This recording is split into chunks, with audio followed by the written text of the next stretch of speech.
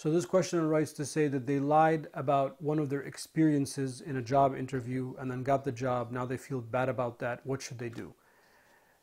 Ask Allah for forgiveness first and foremost, because the Prophet ﷺ said, whoever tricks us is not from amongst us. So we are not a people that lie. We are not a people that the ends justify the means, that type of mentality. So ask Allah for forgiveness and don't do it again. As for telling the truth, only you really can determine the benefit of that.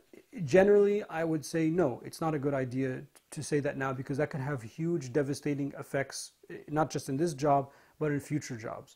So, it happened, it's unfortunate, do the best that you can at your job, ask Allah for forgiveness and don't do it again.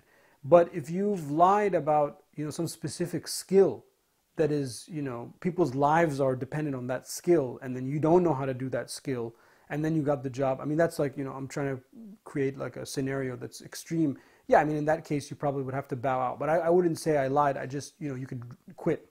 You could resign.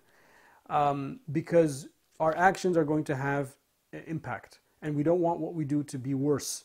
The impact or the repercussions to be worse for ourselves. Allah says, do not lead yourselves towards destruction.